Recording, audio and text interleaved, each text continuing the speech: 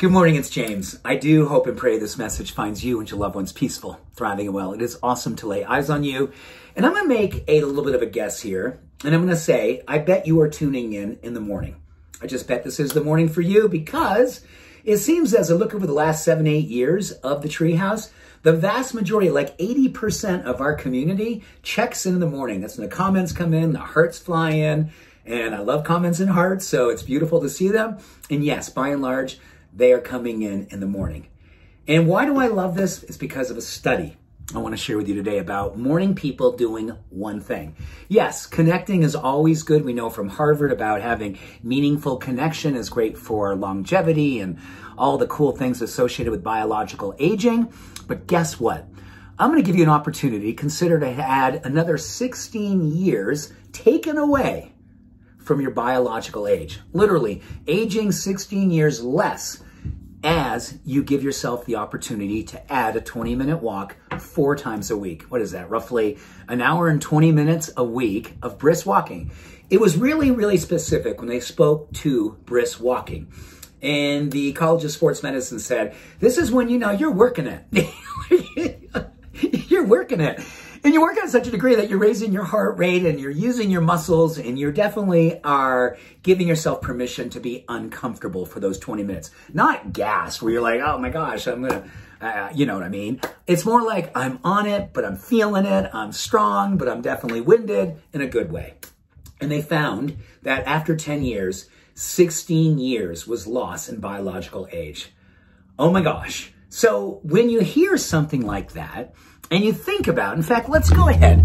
I mean, you can walk in place. I'm leaving the Treehouse right now, and we're gonna go out for let's take a brisk walk while you are doing your brisk walking in place, or maybe grabbing your phone and walking with me. Let's think about this. 16 years at the cell age. You know, I'm 59, and when I did my last testing of a questionnaire and a few other things, I actually biologically am about 28 years old. So that's pretty awesome. And I work at it. I exercise. I eat a lot of plants. I hang out with smart, cool, kind, loving people. And I say smart, curious people, make me think, make me really stretch myself intellectually and spiritually and emotionally. And most importantly, I hang out with kind people who really support the way that I want my life to be out picturing when I look around my life. Moving our bodies is moving our soul. 16 years taken off your cells so your cells don't have the burden of carrying things we don't want to carry. And I think what's beautiful, and this is what I find every time I come back from a walk, and I do it every single morning religiously with my wife. We never, ever miss. I come back better. Every single time I come back better from my walk. I'm a better husband. I'm a better dad. I'm a better thinker. I'm a better dog dad. I'm just better. I make better choices. I'm more discerning. I'm more curious. I'm more present. I'm the me that I love to be. And I want to have you today consider how your self-care, your self-love, and moving your body, all motion, creates positive emotion.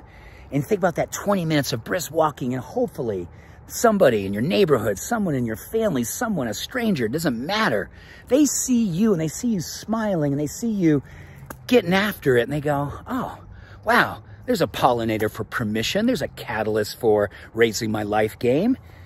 That's our job here. Self-care isn't just for us. It serves to wake up everyone around us and remind everyone that the human race wants to be more about human grace. So we get an opportunity to decide how it is that we are going to lead our life, how it is that we are going to bring forward a level of zeal and gratitude for the ability to move our body.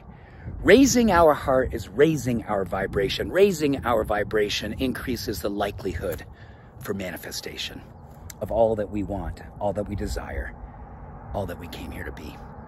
So enjoy your walk. Thank you for tuning in the morning, and thank you for being who you are.